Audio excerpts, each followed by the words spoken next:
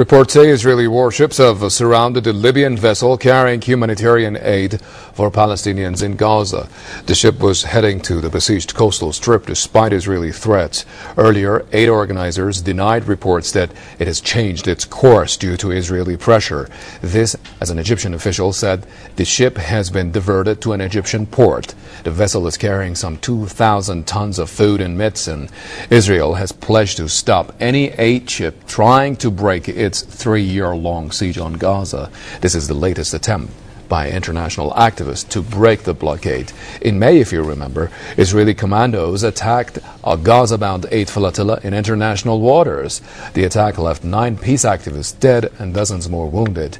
It also triggered widespread condemnation.